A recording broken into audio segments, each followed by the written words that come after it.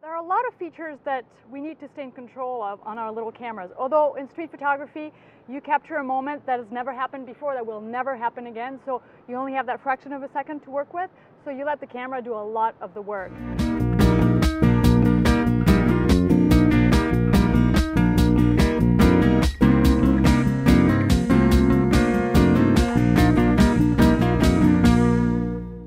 Hi, I'm Stacey. And I'm Dana. And we're the Fuji Gals.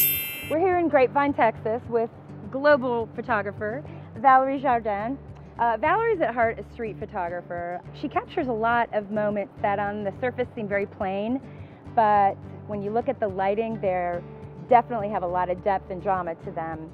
Valerie, your images bring such excitement and romance and mystery. What feature do you often use to capture such beautiful light? So there are things that you need to control throughout the day, and one of those things is the exposure compensation dial, which I love because on my favorite street camera here, the X100T, the dial is right where my thumb is. And for example, if I'm shooting silhouettes, I will stop it down so that my silhouette is really nice and dark, and the background, which is the highlight, is not overblown. If I'm shooting snow falling in the city and I want to incorporate the human element, I still want that snow to be nice, white, crisp. So if you let the camera do the work, it's going to be gray. So you have to bump up your exposure up to one stop to get that snow really nice and white. Now those are things that you could actually do in post-processing, but it's so much more gratifying as a photographer to get that right in camera and spend as little time as possible in front of the computer. So those are the things that I really pay attention to in camera. So that's interesting. You tend to underexpose in the shadows and overexpose in the highlights. Yep, I like that dramatic.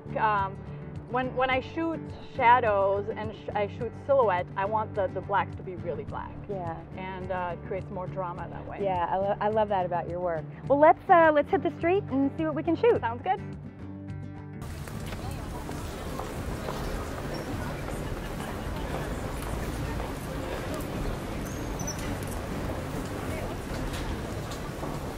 Exposure compensation is a way for you to change the exposure in a scene using the exposure compensation dial on the top plate of the camera.